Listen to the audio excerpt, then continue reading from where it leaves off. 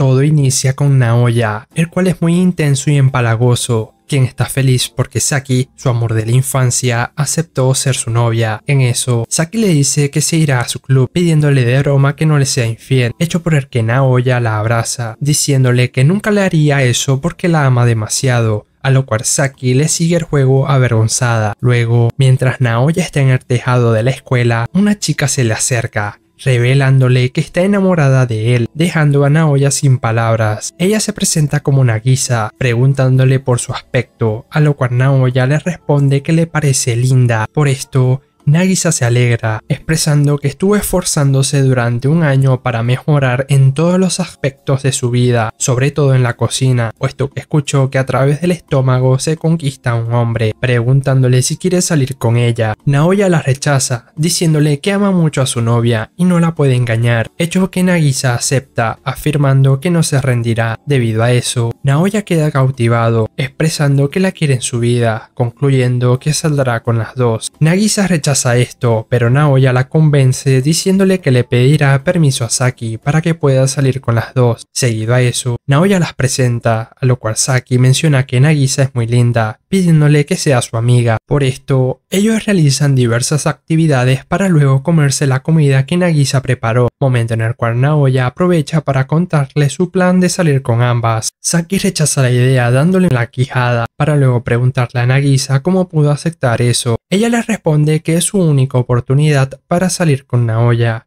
pidiéndole a Saki que lo reconsidere, a lo cual Saki casi cede por la ternura de Nagisa, pero declara que una relación así es anormal. Por esto, Nagisa se ofrece a hacerle la comida todos los días, y Naoya jura que hará lo que sea necesario para hacerlas felices a ambas. Por esta razón, Saki acepta a duras penas, hecho por el que Naoya acota que lo mejor es que vivan juntos para conocerse mejor. Luego de que Naoya le pidiera permiso a sus padres, ellas se mudan a su casa, donde estos acuerdan que Naoya se encargará de la limpieza, Nagisa de la comida y Saki expresa que las tareas domésticas no son lo suyo, por lo que no se le asigna nada. Mientras Saki se baña, Naoya se ofrece a lavarle la espalda, hecho por el que Saki le dice que se vaya. Cuando Nagisa entra, Saki se da cuenta de la buena figura de Nagisa, sintiéndose celosa por el tamaño de sus melones, a lo cual ella le dice a Saki que no se interpondrá y que pueden hacer lo que quieran. Por esto, Saki expresa que ellos ni siquiera se han dado un beso,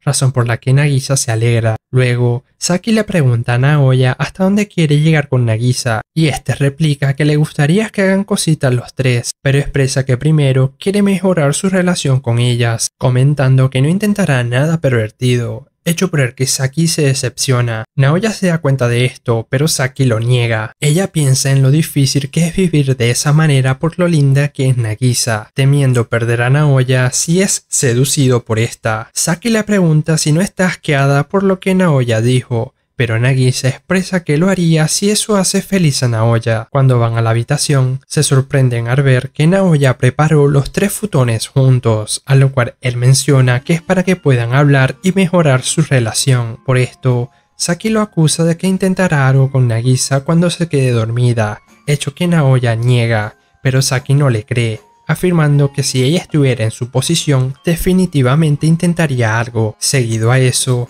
Naoya se acuesta en medio de ambas, a lo cual Saki se mantiene despierta para prevenir que Naoya haga un movimiento. Naoya les agradece por soportar su egoísmo, pero como Saki no responde, Naoya y Nagisa piensan que se quedó dormida. Debido a eso, Nagisa le pregunta si se puede acercar, y Naoya le dice que sí, tomándole las manos, mencionando que quiere saber más de ella. Por esta razón, Saki piensa que ellos están haciéndolo, por lo que los interrumpe, viendo que solo se estaban agarrando de las manos. Por esto, Saki expresa que ella también quiere dormir en el mismo futón que Naoya, hecho que hace a Naoya pensar que Saki se siente sola. A la mañana siguiente, Nagisa se levanta temprano para hacer el desayuno, reflexionando en lo raro de esa relación, pero afirmando lo feliz que se siente de poder ser la novia de Naoya, sabiendo que todo eso no podrá durar para siempre y cuando todo se acabe, ella será la primera en irse, puesto que no piensa que Naoya vaya a terminar con Saki. Por esto, ella revisa sus teléfonos de modo que pueda saber más sobre ellos, indagando en el historial de búsqueda de Saki, pero solo encuentra búsquedas referentes a hacerlo por primera vez. Naoya despierta en ese momento, pero Nagisa le explica que quiere saber más sobre ellos. Por esto, cuando Saki despierta, Naoya le dice que estuvo revisando su teléfono, hecho por el que Saki se avergüenza, creyendo que vio su historial de búsqueda, castigando a Naoya. Seguidamente, Nagisa se disculpa con Naoya, pero él le dice que ella ha sacrificado mucho por él, por lo que esto es lo mínimo que puede hacer. De esta manera, los tres desayunan juntos y Nagisa revela que ella está en su misma clase, pero que ha faltado puesto que ha estado asistiendo a clases de cocina para impresionar a Naoya. Por esto, Naoya y Saki la ponen al día con las tareas y cuando toca matemáticas, Nagisa no entiende nada. Ella va al baño para encontrar las respuestas de las preguntas, de modo que Naoya no piense que ella es tonta. Sin embargo, ella sigue sin entender nada cuando vuelve, hecho por el que se va de nuevo al baño. Al día siguiente, Saki señala que no deben decirle a nadie su situación puesto que eso afectará sus reputaciones. Durante las clases, Nagisa se sienta sola, hecho por el que todos se preguntan quién es ella. Por esto, Naoya hace como si se presentara con ella por primera vez, pero ante la expresión solitaria de Nagisa, él se siente mal. Por esta razón, él intenta decirle a todos su secreto, pero Saki lo detiene y se lo lleva para regañarlo. Nagisa les dice que sabe que eso pasaría, pero expresa que no le molesta. Seguido a eso, ella les da sus almuerzos, acotando que comerán en el baño para que no vean que tienen la misma comida. Debido a eso, Saki y Naoya lloran, para que luego Saki diga que deberían comer juntos a escondidas. Ellos tratan de encontrar un lugar donde nadie los vea, a lo cual Nagisa menciona su lugar secreto en el que estuvo sola durante la secundaria, llevándolos hasta un baño abandonado, hecho por el que Saki se niega debido a lo apestoso que es el lugar. Luego de hacer un tour por varios baños, Naoya opina que deberían ir al almacén del gimnasio, pero Nagisa comenta que la gente puede ir allí por lo que el baño es mejor. Ellos le piden que deje de decir los baños, pero Nagisa añade que es el mejor lugar para esconderse y evitar que los atrapen por su egoísmo. Por esto, Naoya le dice que no le importa si ella es egoísta, para que luego ellos terminen yendo hasta el almacén del gimnasio. Debido a que está cerrado, Saki encuentra una ventana por donde logran entrar, hecho por el que pueden disfrutar de su comida en paz. Seguido a eso, Nagisa le pregunta a Naoya si quiere que ella haga algo, ofreciéndose a trabajar en cualquier cosa si Naoya quiere dinero, hecho por el que Saki piensa en cosas sucias. De esta manera, Saki le dice a Nagisa que le debe gustar mucho a Naoya para ofrecerse a hacer cualquier cosa, pero Nagisa contesta que Saki también hace cualquier tipo de cosas por Naoya. Ante esto, Saki se pregunta qué ha hecho por él, pero concluye que solo ha estado aprovechando de que ellos hacen las tareas domésticas, hecho por el que teme perder a Naoya debido a que Nagisa hace todo lo que puede por él. Por esta razón, Saki le pregunta a Naoya qué quiere que haga cuando lleguen a casa, pero Naoya le pregunta si ella necesita algo, ofreciéndose a comprarle un pastel, lo cual Saki acepta. Sin embargo, ella se da cuenta que de nuevo hizo a Naoya hacer todo. Debido a eso, ella va a hacer las compras, decidida a prepararle algo a Naoya, pero termina comprando gomitas. Ella se propone hacer curry, pero se le termina quemando. Debido a eso, Saki llega a la conclusión de que lo único que puede hacer por Naoya es tener coito salvaje con él. Seguidamente, ella va a su habitación dispuesta a todo, poniéndole las manos en sus meloncitos, pero Naoya se niega, aclarando que ellos prometieron no hacer nada. Por esto, Saki piensa que Naoya la rechazó porque su pecho es pequeño y que él prefiere los de Nagisa, hecho por el que huye de la casa, dejando una nota donde expresa que se irá a su hogar, el cual queda al lado porque son vecinos. Naoya le comunica esto a Nagisa, lo que hace que ella se sonroje pensando que ahora están los dos solos, para que luego Naoya afirme que hará que Saki vuelva. A la mañana siguiente, él llama a Saki a través del balcón, dándole una carta enorme donde escribió sus sentimientos hacia ella, pero Saki se la devuelve. Por esto, Naoya la lee en voz alta. Durante los próximos días, Naoya trata de que Saki lo perdone haciendo de todo por ella, pero Saki no lo acepta. Nagisa entonces le pide que tome un descanso puesto que no ha dormido en 3 días, diciéndole que lo hará feliz aunque Saki no esté en sus vidas, pero él responde que no se puede rendir con ninguna de las dos. Decidida a ayudarlo, ella pone la mano de Naoya en sus melones, hecho por el que Saki salta desde el balcón, a lo cual Nagisa le dice que ahora pueden hablar. Debido a eso, Naoya le pregunta por qué abandonó la casa, a lo cual Saki expresa que sentía que Nagisa era mejor que ella, puesto que hace mucho por Naoya, agregando que ella no sabe qué es lo que puede hacer por él, puesto que Naoya siempre hace todo por él mismo, hecho que Nagisa confirma. Por esto, Naoya se disculpa por su comportamiento, acotando que él piensa que no puede ser feliz hasta hacerlas felices a ambas, puesto que él fue el que pidió tener esa relación, dándose cuenta que puede depender más en Saki y Nagisa. Seguido a eso, Naoya le pide que sonría para él, señalando que lo que más quiere es ver que estén juntos. Posteriormente, Nagisa hace la cena para celebrar la huerta de Saki, al momento que Naoya duerme puesto que no ha descansado en los últimos 3 días. Saki le dice a Nagisa que es su rival, pero Nagisa le contesta que le agrada a Saki y que quiere ser su amiga. Ella está de acuerdo con eso, hecho porque se ponen a jugar, mostrándose que Nagisa es mala en el juego a pesar de haber practicado más de 1000 horas, a lo cual Saki menciona que es divertido jugar con ella puesto que puede demostrar sus habilidades, acotando que por fin encontró algo en lo que es mejor que Nagisa. En eso, Naoya despierta, mostrándose contento porque Saki y Nagisa se llevan bien, y Nagisa dice que verá un gameplay para mejorar en el juego, poniendo a una streamer llamada Mirika, la cual Saki dice que odia puesto que esta solo tiene views por el tamaño de sus chichis, agregando que es muy mala en el juego. Sin embargo, Naoya ve el uniforme de su escuela en una de las miniaturas de Mirika, dándose cuenta que ella tal vez estudia allí. Al otro día, mientras almuerzan, una chica llamada Arika entra por la ventana y los ve juntos, ante lo que Naoya revela su relación de buenas a primeras, pidiéndole que no se lo diga a nadie. Rika empieza a meterse con ellos, a lo cual Naoya le da 200.000 yenes para garantizar su silencio, pero ella revela que gana más que eso en el mes, asegurando que no necesita dinero. Sin embargo, Nagisa se da cuenta que ella es Mirika, hecho que Rika niega, pero al final termina revelándole su identidad. Saki se empieza a meter con ella, hecho porque ella promete que no dirá nada si Rika mantiene su boca cerrada, a lo cual Naoya expresa que aunque Rika les diga todo sobre su relación,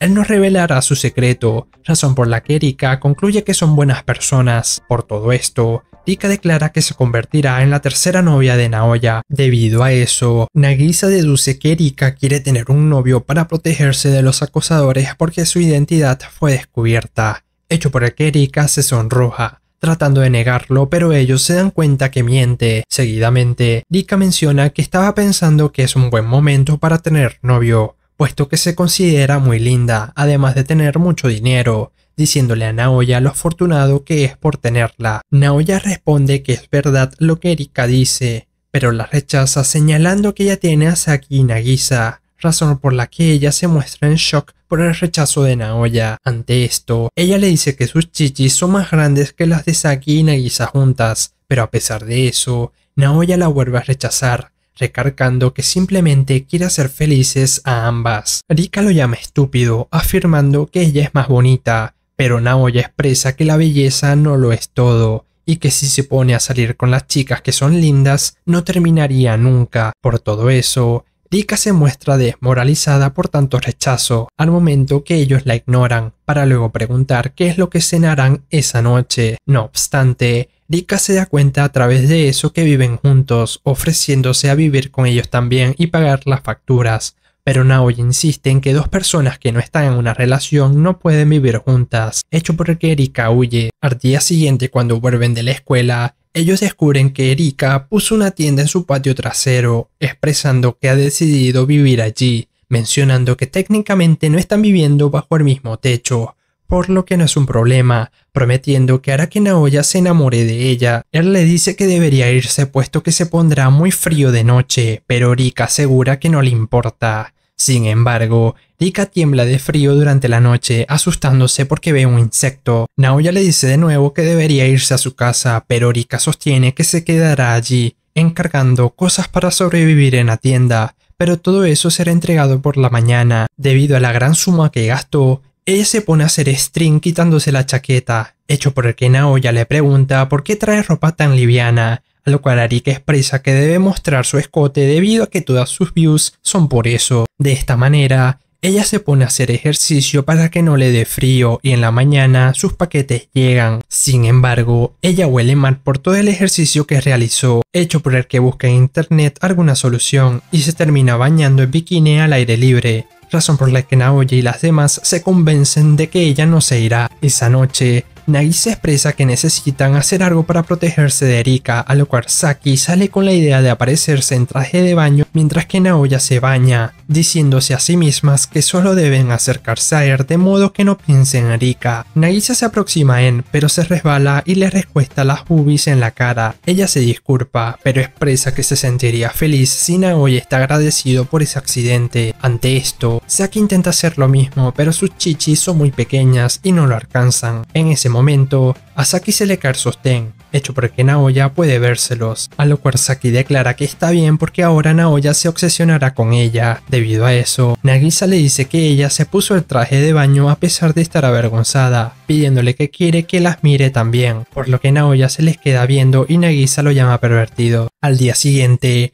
Rika se pone a cocinar en el patio, al momento que Naoya decide aclararle que no puede salir con ella puesto que ella tiene 2 novias y no puede tener una tercera, pidiéndole que se vaya a su casa, pero Rika no acepta que alguien como Naoya la rechace. Por este motivo, Nagisa acota que no deben forzarla puesto que no saben lo que una chica obstinada como Rika puede hacer, opinando que simplemente deberían convencerla poco a poco. En eso, Rika necesita usar el baño, por lo que va al más cercano en un combini, a lo cual Naoya aprovecha para llamar a un servicio para que se deshagan de todo lo de Rika, pero Saki y Nagisa lo detienen. Naoya le pregunta por qué hacen eso, acotando que si él estuviera en su lugar, tendría miedo de que se pueda enamorar de Rika, pero Saki y Nagisa afirman que confían en que Naoya no se enamorará de ella, por lo que no deberían tirar las cosas de Rika de esa manera. Naoya les agradece su confianza, pero les confiesa que su voluntad es débil, por lo que si está mucho tiempo cerca de Rika, se terminará enamorando de ella por lo linda que es, expresando que no quiere que eso pase porque solo quiere hacer a Saki y Nagisa felices, añadiendo que para eso debe tirar sus cosas antes de que vuelva. Debido a eso, ambas acceden a ayudarlo, por lo que mientras ellas se deshacen de sus cosas, Naoya va a distraerla, pero ella llega a la casa de todas formas, descubriendo cuando Saki y Nagisa subían sus cosas a un camión. Ella trata de detenerlas, pero Naoya la sostiene,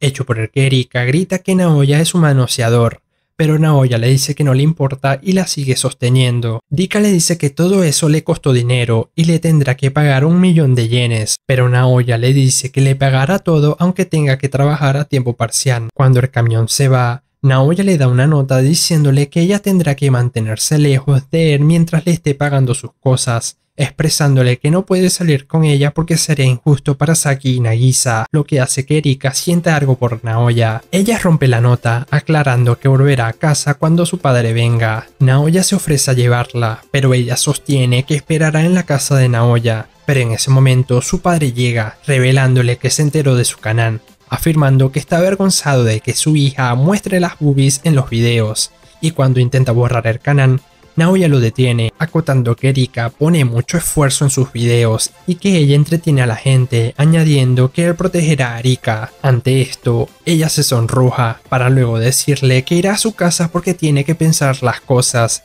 y cuando ven su cara, Nagisa y Saki se dan cuenta que ella se enamoró de Naoya, hecho por el que las dos hablan para hacer algo al respecto, pero no se les ocurre nada. Poco después, Saki va a su casa a buscar ropa, a lo cual su madre le pregunta si ha tenido coito salvaje con Naoya y Saki le dice que no lo ha hecho. Por esto, la madre de Saki concluye que Naoya no tiene deseo sexual, puesto que a pesar de vivir con una belleza como Saki, él no ha intentado nada. Debido a eso, Saki piensa que nunca tendrá relaciones sexuales con Naoya porque él es muy racional. Por este motivo, Saki trata de seducirlo disfrazada de coneja, pero Naoya la rechaza recordando que prometieron no hacer nada. Saki entonces le dice que si estuviera en su lugar, no dejaría pasar la oportunidad de hacerlo con una linda chica en traje de coneja, para luego subírsele, pero como el disfraz se le mueve, Naoya previene que se le caiga sosteniéndole los pechos, hecho por el que Saki piensa que Naoya está intentando hacer algo, pero ella se sonroja y se va llamándolo pervertido, ante lo cual Naoya se da cuenta que Saki se sintió feliz por eso. Al día siguiente, Nagisa ve que Saki está de buen humor, preguntándole la razón de esto, pero ella contesta que nada especial pasó y cuando sale a dar un paseo, Nagisa encuentra el disfraz de coneja. Por esto, le pregunta a Naoya si pasó algo y él le dice que no hicieron nada, pero que Saki se veía muy linda en el disfraz. Por esta razón, Nagisa decide disfrazarse de maid, por lo que Naoya le dice que lo llame amo. Y cuando lo hace, Naoya queda impresionado por su lindura, pidiéndole que se disfrace de maid de vez en cuando, hecho que hace feliz a Nagisa, pidiéndole que le acaricie la cabeza. Durante la cena, Nagisa le dice amo a Naoya por accidente, lo que hace que Saki quede en shock. Al día siguiente, Rika espera a Naoya fuera de su salón mientras recuerda cómo la defendió de su padre, tratando de convencerse a sí misma de que no le gusta Naoya. Saki se topa con ella y cuando Naoya llega, Rika trata de llevárselo a solas, a lo cual Saki intenta detenerla, pero Naoya termina yendo con Rika. Por esto, Naoya se disculpa por rechazarla, proponiendo que le tome fotos humillantes y las difunda en internet, pero esto hace que Rika piense en lo cool y considerado que es Naoya. Debido a eso, ella le cuenta que su padre le dijo que si no tenía buenas notas no podría tener un buen futuro, pero como quería hacer algo por ella misma, decidió empezar a hacer videos, enfatizando el hecho de que Naoya la defendió a pesar de que no tenía nada que ganar de eso, expresando que aprecia su ayuda. Por esto, Naoya acota que se alegra de haberla ayudado, hecho por el que Rika huye sonrojada, diciéndose a sí misma cuánto ama a Naoya, lo cual es escuchado por Saki. Posteriormente, Rika va a la clase de Naoya, a lo cual Saki le dice que se aleje de Naoya, pero Rika no le hace caso. Al momento que todos en la clase los miran, Rika lo toma por el brazo y afirma que ellos están en una relación seria, para luego acotar que está bromeando, restregándole los melones. Ante esto, Saki Water Diablo se las agarra, ordenándole que no moleste a Naoya, pidiéndole a Naoya que la acompañe durante el tiempo que está en la escuela para que Rika no intente nada con él. Por todo esto, Naoya piensa que Saki se siente sola, abrazándola para confortarla, lo que causa que Rika se enoje, huyendo del salón mientras dice que volverá. Naoya sigue sosteniendo a Saki incluso cuando comienzan las clases, sentándosela en su regazo mientras le dice al profesor que los ignore, puesto que es para tratar la soledad de Saki. Cuando llegan a casa, Nagisa le dice a Saki que también quiere ser abrazada por alguien que ella quiera, hecho por el que Naoya se ofrece, pero Nagisa lo rechaza puesto que no quiere herir a Saki y que ella la termina odiando. Sin embargo, Saki expresa que no le importa y cuando intenta salir de la habitación para que ellos se abracen, Naoya la detiene, afirmando que sabe que ella se sentirá ansiosa si se abrazan a sus espaldas. Por este motivo, Saki ve desde la otra habitación cuando Naoya abraza a Nagisa, lo cual excita a Saki, sintiéndose apenada por tener esa clase de fetiches. Sin embargo, ella no puede dejar de verlos. En ese momento, Nagisa cae al suelo y cuando Naoya se abalanza encima de ella, Saki piensa que harán algo más, por lo que detiene a Naoya. Al día siguiente, Rika lo sigue de vuelta a casa y cuando intenta entrar, Saki se lo impide. Debido a eso, Naoya teoriza que Rika se siente atraída por él, hecho por el que Saki le murmura a Nagisa que si Naoya descubre los sentimientos de Rika, es muy probable que empiece a salir con ella también, proponiendo que deberían engañar a Naoya para que no se dé cuenta. Por esto, Saki le dice a Naoya que Rika no está enamorada de él,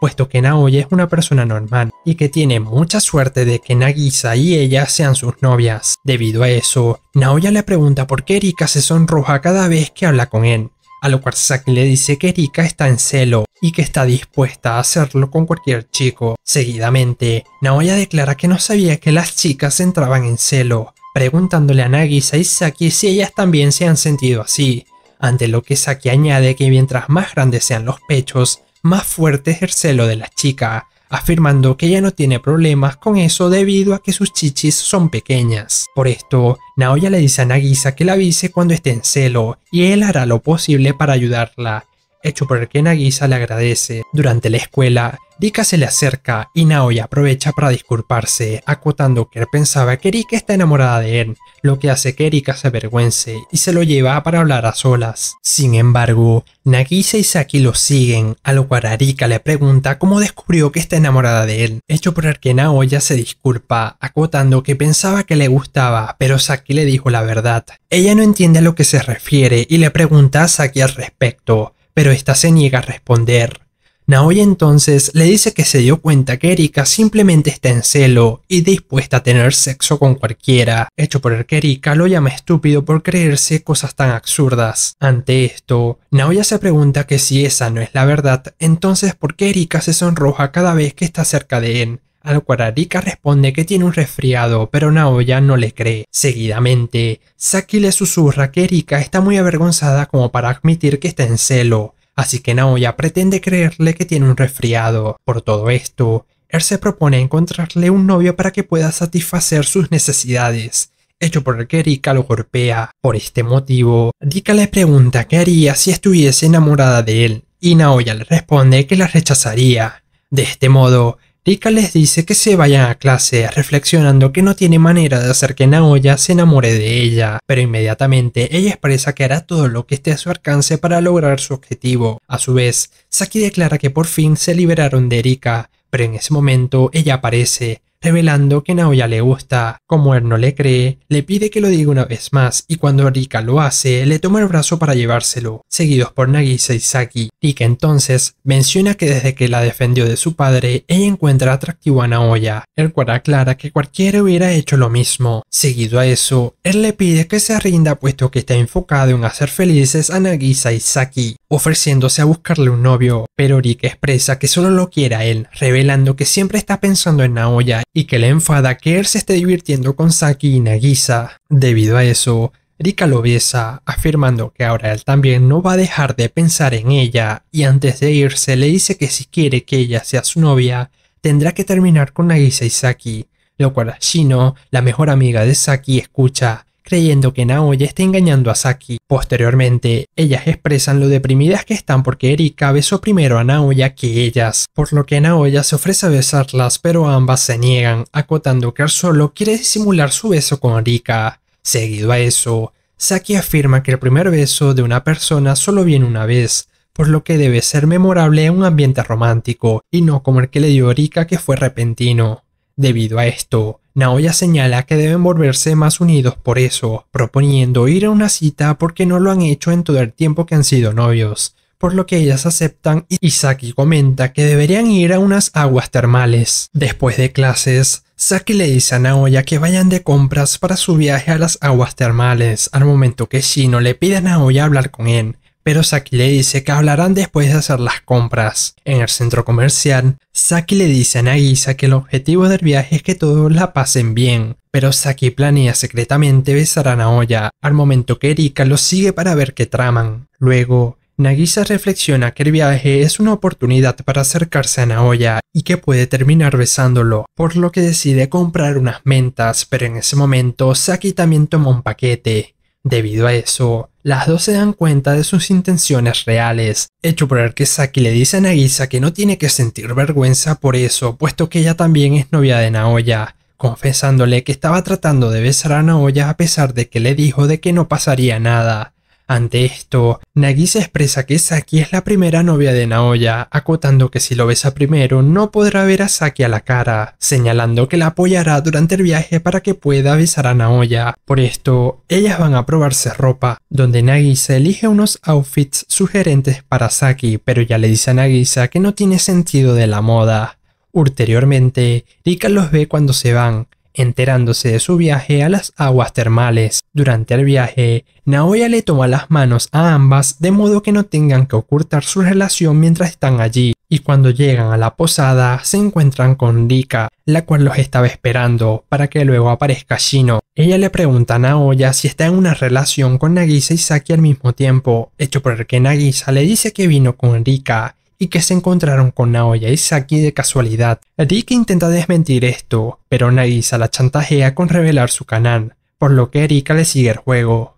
Cuando llegan a su habitación, Naoya y Saki se preguntan a dónde está Nagisa, a lo cual ella le envía un mensaje a Naoya donde le explica que no pueden darse el lujo de ser vistos juntos mientras Shino esté ahí, instándolos a que se diviertan sin ella, pero Naoya se niega a aceptar eso. Al momento que Erika y Nagisa toman un baño, Naoya se aparece, diciéndole a Nagisa que vino al viaje para estar con ambas, por lo que no la dejará sola. Sin embargo, como Nagisa solo tiene una toalla, termina huyendo, por lo que Naoya queda a solas con Erika, la cual intenta seducirlo. Por esto, ella le pregunta qué le pareció su beso, pero Erika se decepciona cuando Naoya expresa que no sintió nada y solo se sorprendió. Rika entonces le pide que se quede con ella para conocerse mejor, pero Naoya contesta que se tiene que ir. Sin embargo, Erika insiste, prometiendo hacer todo lo que Naoya diga.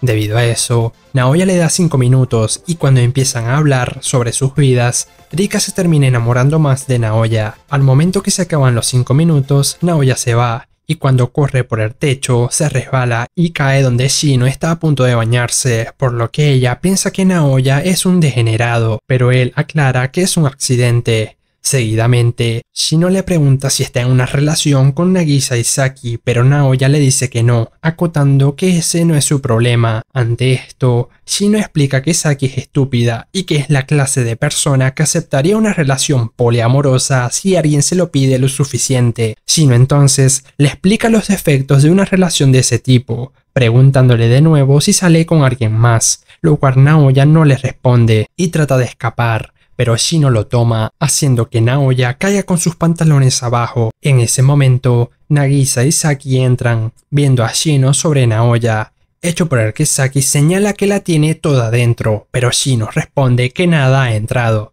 Debido a eso, Nagisa les toma fotos, pidiéndole a Shino que no haga más preguntas con respecto a su relación.